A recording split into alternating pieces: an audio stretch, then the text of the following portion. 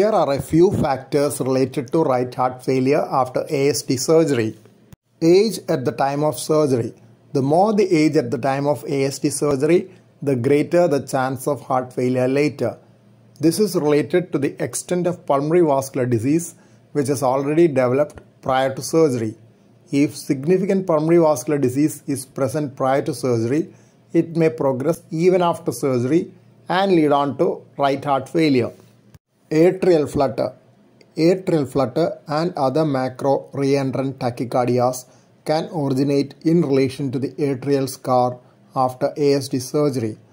Persistent atrial flutter with fast ventricular rate is another cause for delayed heart failure after ASD surgery.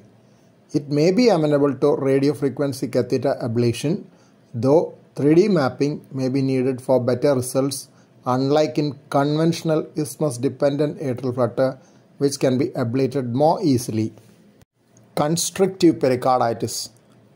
Constrictive pericarditis may rarely develop as a post-pericardiotomy sequel after ASD surgery as after any other reason for pericardiotomy. This is another cause for development of features suggestive of right heart failure.